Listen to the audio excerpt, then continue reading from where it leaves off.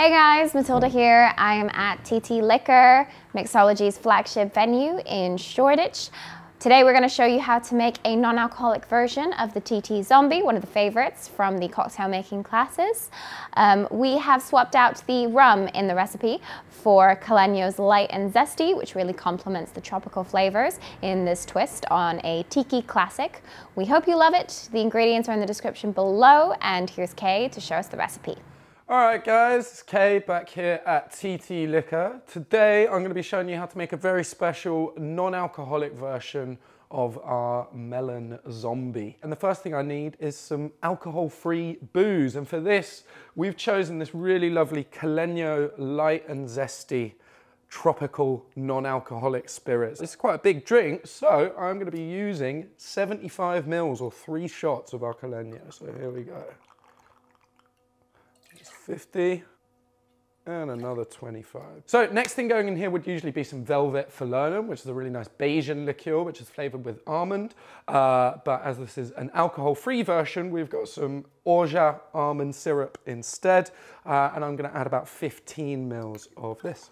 And I want the juice of a whole lime in this drink. So I'll grab myself a lime, just slice that in half, ready to squeeze it.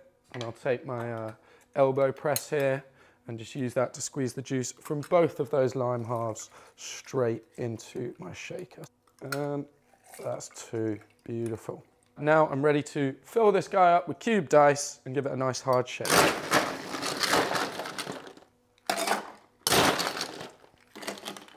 we go, just whack my tin on top, big old smack to seal it, and we'll shake this for about 10 to 15 seconds. Here we go.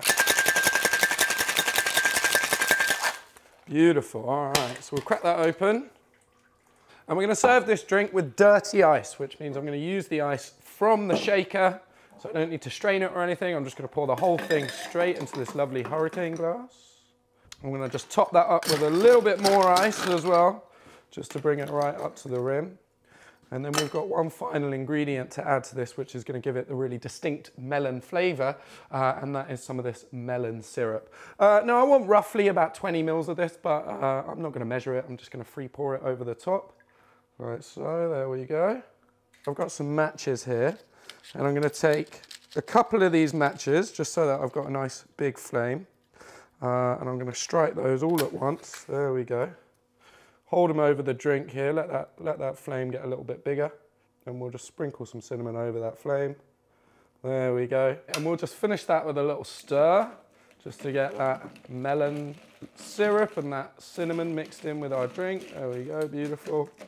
And that is our alcohol-free melon zombie ready to drink.